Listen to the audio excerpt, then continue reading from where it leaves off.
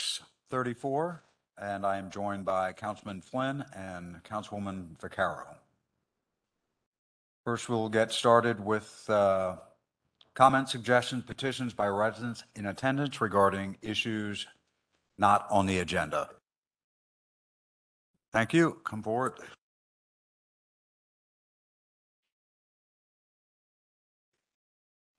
I'm Dale Friends, 511 West Minor Street, representing Friends of Everhart Park, Friends of Marshall Square Park, Friends of Hoops Park, and Friends of Barclay Park.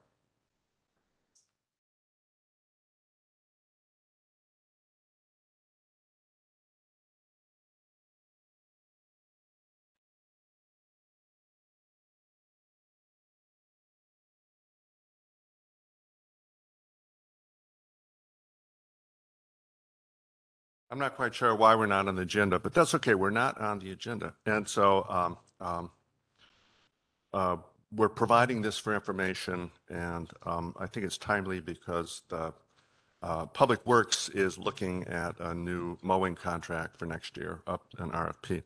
So basically, I think you've heard this from Keith Karowski before, but the Friends groups are looking to formalize the leaf mulching that takes place or that has taken place in a couple parks over the last couple of years. And the proposal basically is to reduce the number of annual mowings in the parks, just the subject parks, not the little ones that aren't part of this, and the borough sewer plants from 25 per year to 21 per year, and use the savings to pay for two leaf mulchings in the parks during late November to mid-December. So we're looking to this to be as close as possible to be financially neutral. So what I've done is from the current mowing contract, and I know this is only the current mowing contract, but these are in the second column, the cost per mowing that we incur, and then the savings per site by eliminating 4 mowings. And they'd be like at this time of year where the parks get mowed whether they need it or not once a week, and when the grass slows down, they don't need it. And so that savings then can be rolled over to pay for the cost of leaf mulching. And that would be 2 mulchings. And we're estimating that it costs 4 times as much to mulch the leaves as it does to mow them, just because they go over them 2 or 3 times and they go over them more slowly. And so anyway, we end up with a total of $7,700 in additional costs for leaf mulching. And so we have a net increase. It's almost a wash, but it's like $300 more. And so conclusions, it's near a break-even proposal. But beyond the numbers, we've all heard about this, but mulching the leaves in the parks enriches the park soils and creates more sustainable ecosystems. If we harvest all those leaves, the poor trees have lost all of their nutrients. And so in a forest type situation, it's a very stable situation. In fact, the soil gets built up, whereas in our parks, when we haul all the leaves away and don't put anything back, we're really depleting the soils over a period of time. Leaf mulching also reduces borough costs by eliminating the need to rake, collect, and transport the leaves from the park. And so even though these are the pure, outside contract maintenance cost, what I've not built into this, because it'd be pure speculation, would be how much it actually costs the borough to rake its own leaves and to load them into trucks and haul them somewhere. So the big issue, though, is the quality of the leaf mulching. And we know that our current contractor doesn't have the equipment to do it. And so last year, we the Friends of Everhart Park tried to get them to mulch, and they ran through it once, and it was just a waste of time because all they do is they blow leaves from one row to another. They're not chopping them up and letting them break down. Their side discharge mowers just aren't effective. And so the Friends of Marshall Square Park has for the last couple of years contracted with Andrews Landscaping, who does have the equipment and does have the experience to do it. And so Friends of Everhart Park hired them just for the second mulching in the fall, and it was an enormous success. The leaves are gone; they don't blow around, and it was welcomed by the neighborhood. And the park looks great, and we're doing the right thing as far as the environment is concerned. And so we recommend that the leaf mulching be a separate contract from the public bid mowing contract. And I don't know how that works procurement-wise, but it's for two reasons. One, to assure that we get the right kind of contractor, and so that somebody like Andrews knows that they can bid with a real price and or not bid at all. Ideally, we would just hire a landscape contractor with these qualifications or have some other form of RFP. But then also, we don't want to lose the competitiveness of our regular mowing contractors, who, are used to mowing at 40 miles an hour and, rip through the parks and do it for half the cost of a commercial mowing contractor. So anyway, these are the numbers. It's kind of a follow-up to what we had talked about before. And I hope that Public Works will incorporate these ideas into moving forward. If there's any language that's required for defining what leaf mulching means, we'd be happy to assist with that. So if there are any questions, you'll have to just think about them and not ask them to me. Council, any questions? Hey, Jeff, you can comment that I have. Jeff Bytel, I'm the president of Friends of Marshall Square Park. Just to give a little historical context, Dale came to me about a year or so ago and said, "Hey, Jeff, how do you guys get that done over there in Marshall Square?"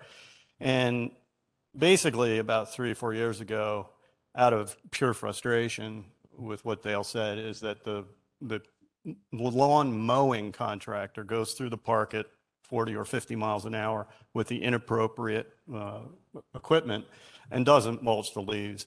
And they were all blowing out of Marshall Square, covering people's sidewalks. And this was continuing even after the borough stopped collecting leaves. And I was personally told that I was supposed to bag all of that and put it out for collection. And I just said, no, that's unacceptable. So essentially, we took it upon ourselves. We have the funds. We hired a private contractor.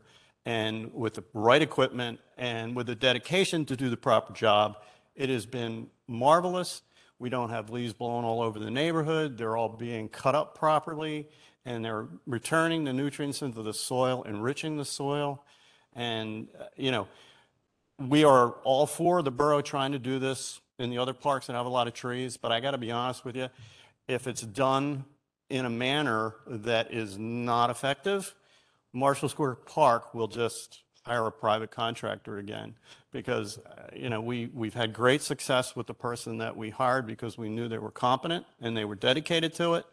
So that's just our take on it. But we hope that you guys will embrace this idea, put together a bid for this, the bid documents that actually get someone who is dedicated to it, has the right equipment, and will do the job correctly. So it's a benefit to the parks and the trees. These old trees need these nutrients. Thank you. Mr. McCoy, now that's prompted a couple questions. Mr. Bytel, please stay up there. The Andrews mulching company that you guys used at Marshall Square Park. Yes.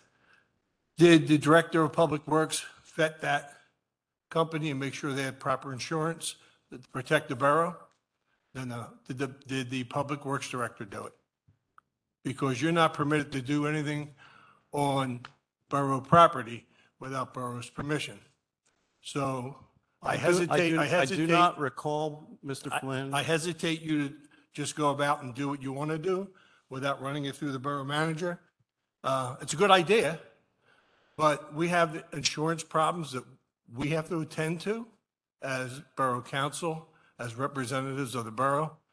We can't have parks, friends, going off and doing what they think is best without the director of public works and the borough manager. Understood, approving but Mr. Flynn, I will tell you that the current Public Works Director is wonderful. Previous one, right before him, I had one phone call with him and he couldn't have been less interested in talking with me about anything. So it was a problem with staff engagement. I don't want to dispute the previous person, but what I would like to tell all the friends of the different parks, you can't be vigilante in publicly owned properties without going, as I feel, without going through the borough manager or the Public Works Director, because God forbid, somebody hits a rock and kills a kid on Marshall Street, then that insurance company that you have in your hand is only secondary because we're primary. So it's very important that we do the right thing. And I do agree that we don't need to cut the parks in July and August because there's no grass. Right. But we got to make sure we stay inside the box. Understood. And for insurance purposes. hopefully moving forward, we can do that and we will have true cooperation with the borough. Don't move forward unless you talk to the borough manager because he's the chief executive of the borough. I will take that advice. Thank you. Thank you. And I think the partnership with the Friends of groups for the different parks is a really valuable contribution to the vision and maintenance of the parks and everything that we want to do. So I look at it as a really great partnership. Thank you, Sean. Well, it's an awesome partnership.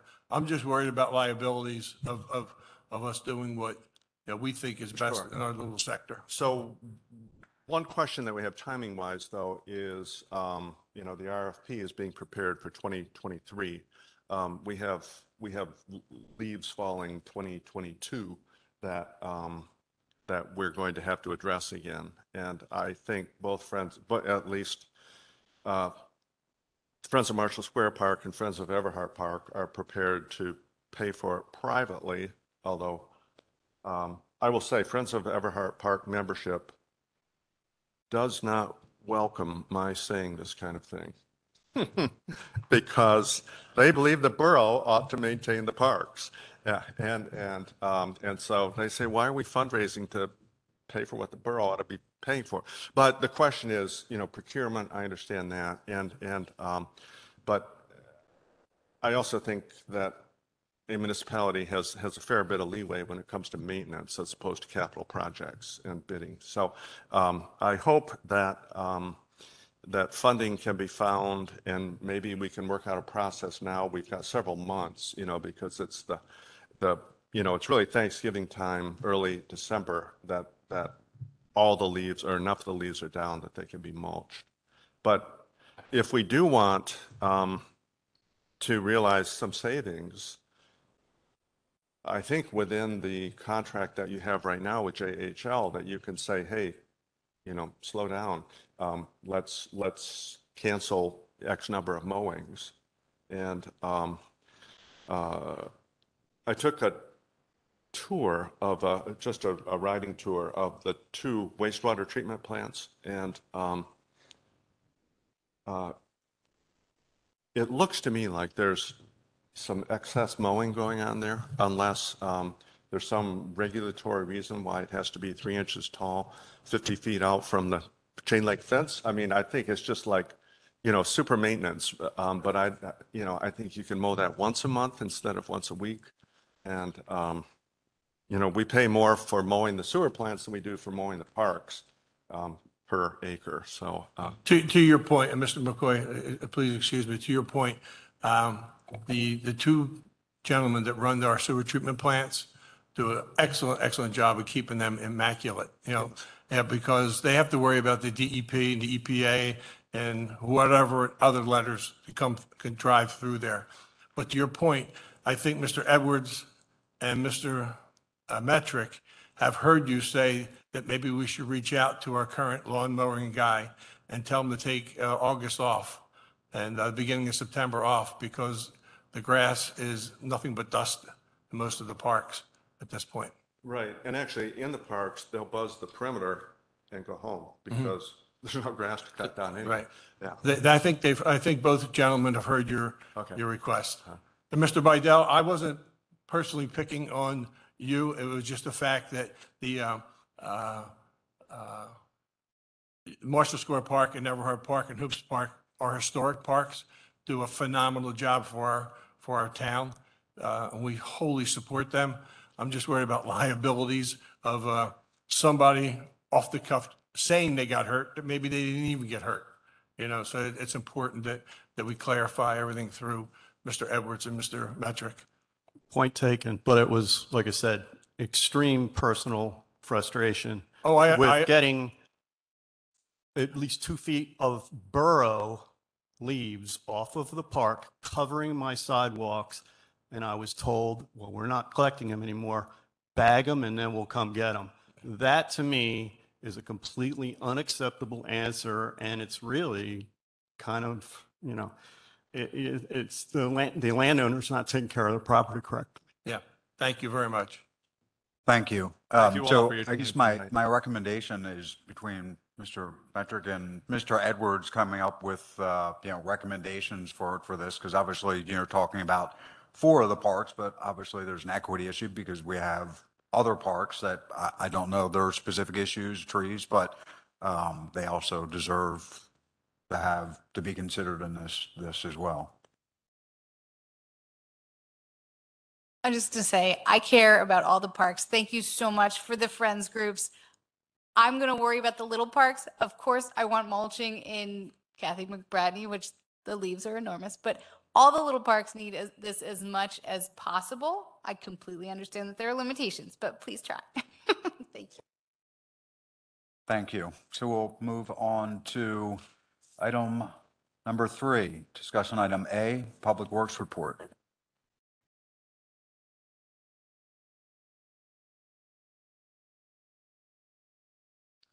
Don Edwards, Public Works Director, and good evening.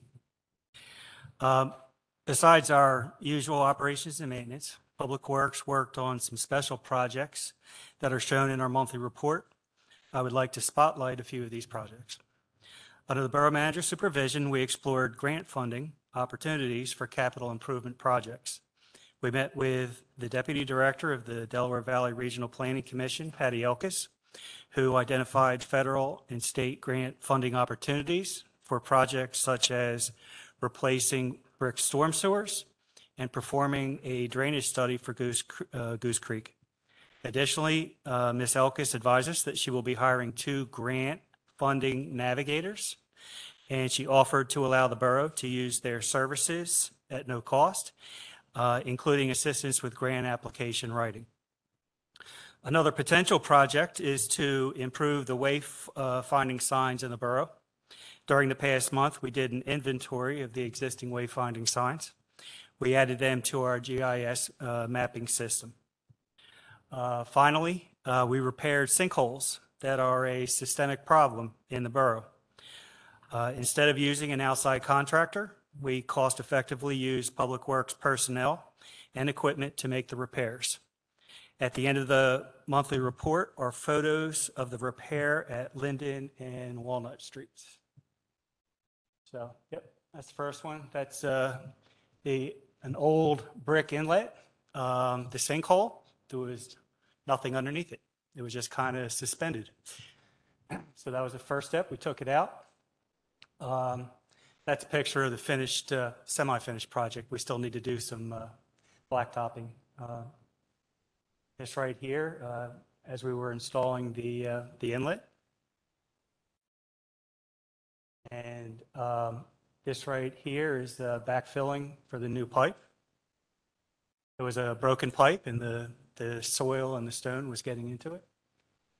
Here's our guys putting things together. We had to, like I said, we had to replace a hole in the pipe, and this is how we did it. This successful project was performed under the supervision of Assistant Director Don Anderson.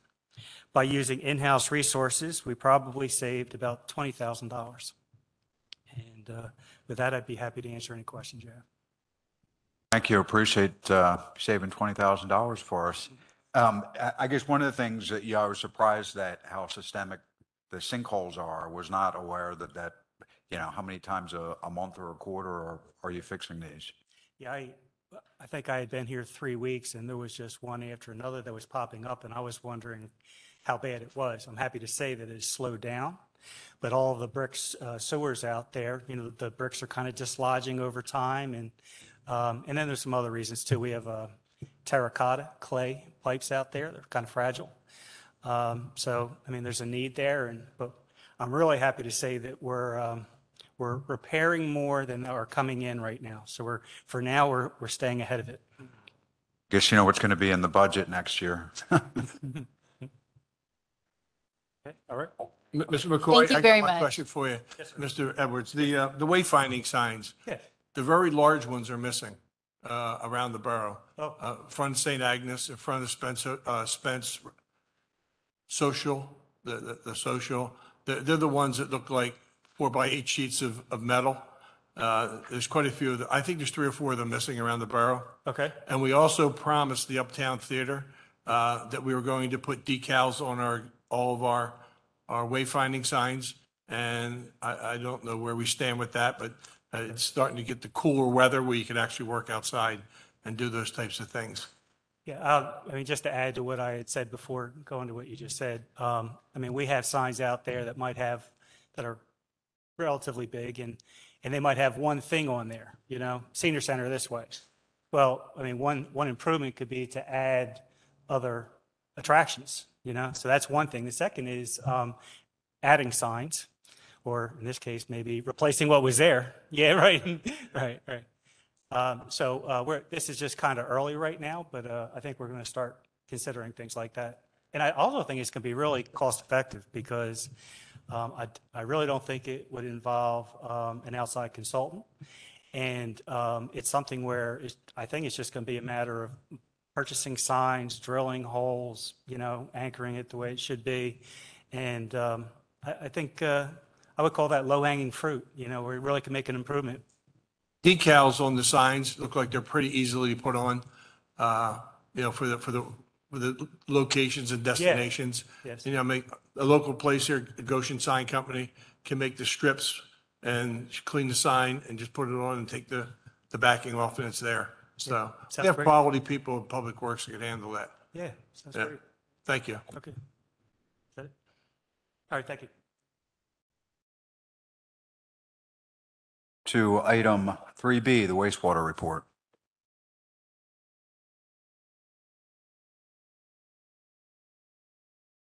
Hello, Mike Finley, wastewater superintendent.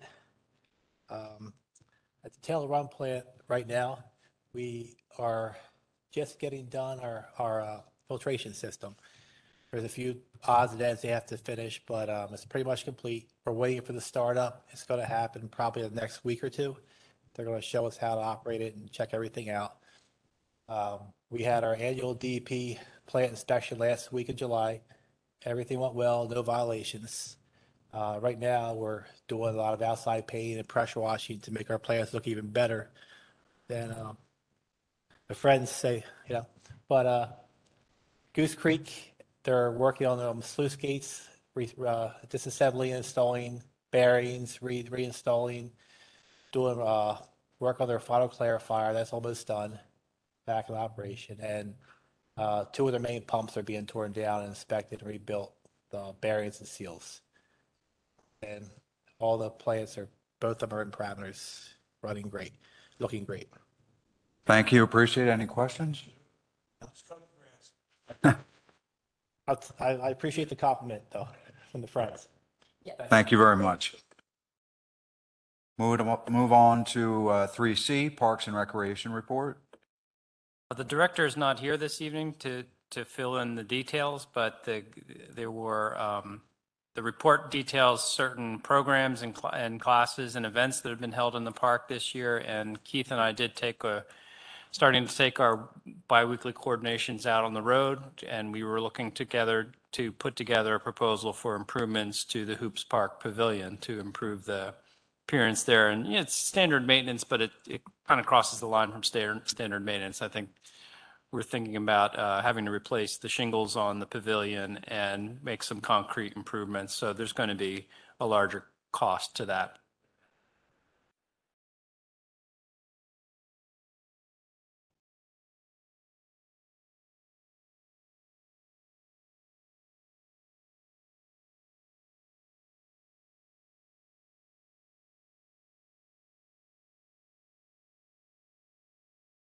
The union has requested uniforms.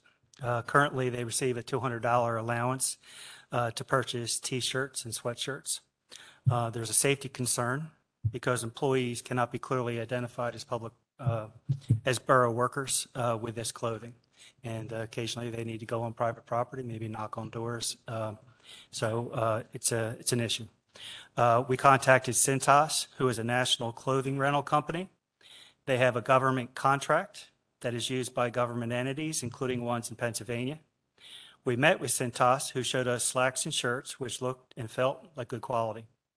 The shirts would include emblems with Westchester Borough and the employee's name. Each employee would receive 2 weeks of clothing. They'd wear clothing for a week, and then that would be taken away and cleaned and pressed and brought back. And then in that time, they would have the second week's clothing to wear. We would like to supplement this uniform rental with a $100 clothing allowance down from $200. Employees could purchase T-shirts and sweatshirts that would help in the summer and winter. The T-shirts and sweatshirts would be borough approved and include Westchester Borough. The total cost for the uniform rental and $100 allowance would be slightly higher than the current uniform budget, but something that is manageable. We would like to start by renting uniforms for the Public Works Department. We met with the union and received its support for this upgrade in uniforms. And at this point, I'm not sure if we're looking for support or a decision. That part I don't know. Mr. Metrics, you want to weigh in on this?